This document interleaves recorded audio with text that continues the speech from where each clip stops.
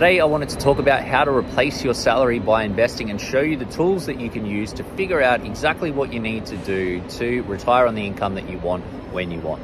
Now, the first thing that you need to know if you want to replace your salary by investing is how much money you actually need to replace that income.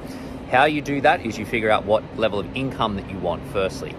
Now, we can use the 5% rule to back solve this. And essentially what that rule says is you can draw an income of 5% from investments without eating into capital. What that means in human words is that if you've got $1 million invested, that's going to give you an income return of about 5% a year for the rest of your life. So $50,000 each year.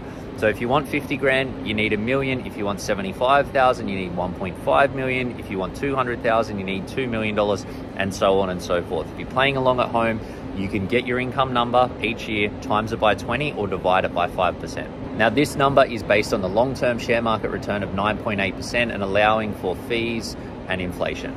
Then once you've got your number, you need to figure out how much you need to save to get there. And this is the tool you'll need. I'm going to flip the camera around. This is the Money Smart Savings Goals Calculator, and you basically just put in that you want to save an amount, 1.5 mil, so I've got to get an income of $75,000 a year in 33 years time, how much you're starting with, if that's zero or if it's a number, and then put in the interest rate, which is the long-term growth rate on the share market, 9.8%. It will tell you exactly how much you need to save. If you want to change things around and say that you want $2 million instead, you can just update the numbers and it will update how much you need to save. That gives you a clear target to aim at and tells you exactly what you need to do. If you look at what you want and it's not possible in the time frame that you've set, change where you want to get to, how long that you're going to use to get there, and then that way you can come up with a clear plan to make it happen.